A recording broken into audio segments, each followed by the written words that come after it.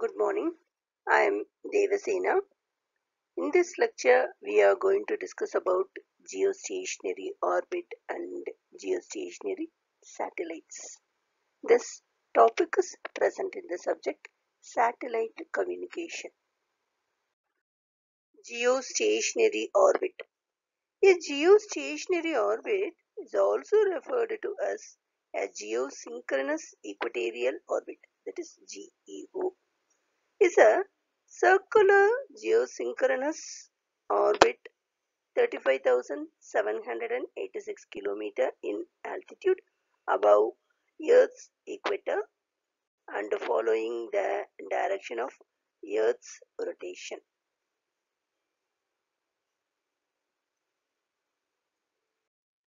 Satellites in geostationary orbit is represented here. Geostationary satellites. Geostationary or geosynchronous satellites orbits the Earth around the equator in a circular pattern with an angular velocity equal to that of Earth. Geostationary satellite travels in the same direction as the Earth's rotation.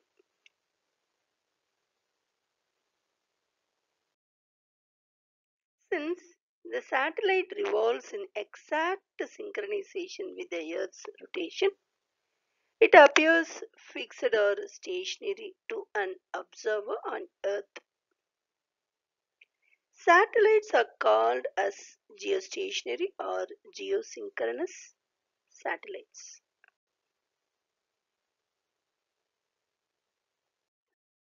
Geostationary satellite remains apparently fixed.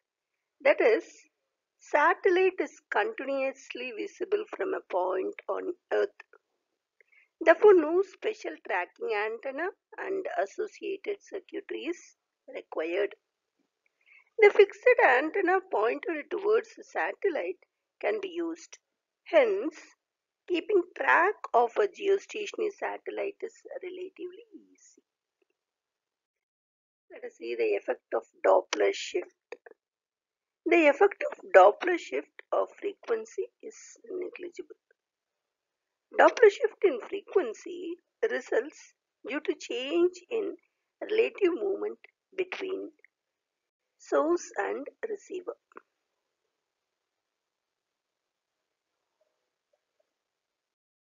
Angular velocity of geostationary satellite.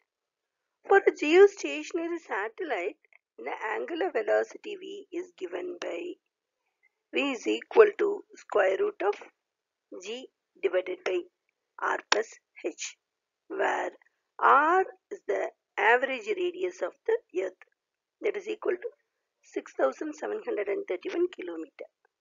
G is the gravitational acceleration, that's value is equal to 9.81 meter per second, and h is the height of the satellite above the ground.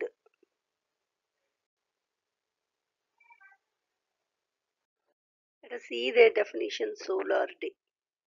A solar day is defined as the time between the successive passage of the sun over a local meridian. Earth revolves more than 360 degrees for successive passage of the sun over a point, as Earth itself travels further 0.986 degree per day around the sun. Sidereal day. A sidereal day is defined as the time required for the Earth to travel 360 degrees around its axis. The sidereal day is less than solar day. The sidereal is of 23 hours, 56 minutes and 4.1 seconds. A geostationary satellite must have an orbital period of one sidereal day in order to appear to the observer on Earth. Sidereal day and solar day representation.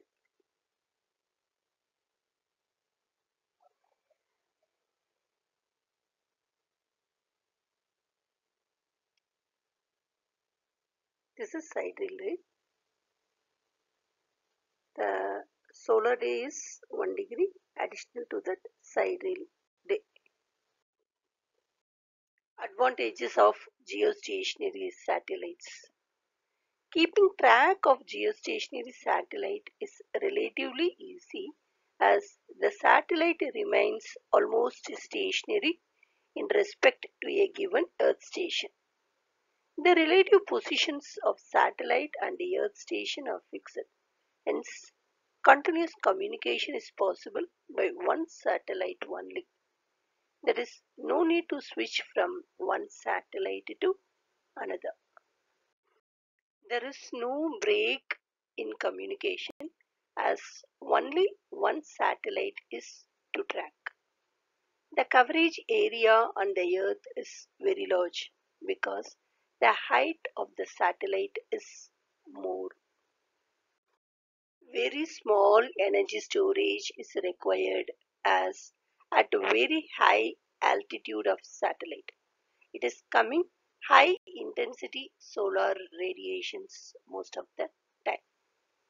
The effect of Doppler shift frequency is negligible. Disadvantages of geostationary satellite. Because of higher altitude of satellite, the propagation time for signal is much longer.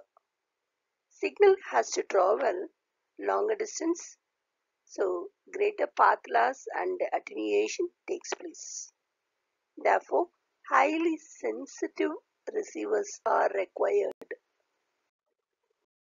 There is practical inability to service a satellite in geosynchronous orbit and replace consumables such as solar battery cells and degraded components. Satellite launching mechanism must be powerful and most accurate. Applications of geostationary satellites. Most communication satellites today are geostationary satellites. Various application-specific areas of geostationary satellites are discussed below. First application is in television broadcasting.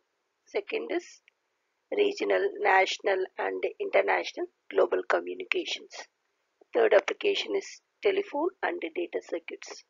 Fourth one is mobile telephone services and military applications.